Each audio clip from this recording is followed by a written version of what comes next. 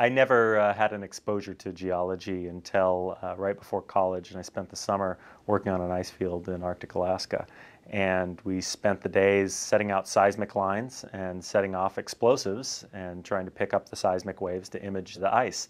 And for an 18-year-old, this was fantastic to be exposed to a potential profession where you could make a living skiing around ice sheets and blowing things up.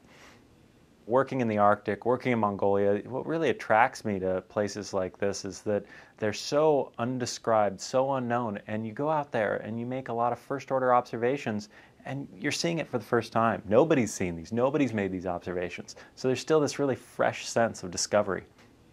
What keeps me up at night are all the great puzzles.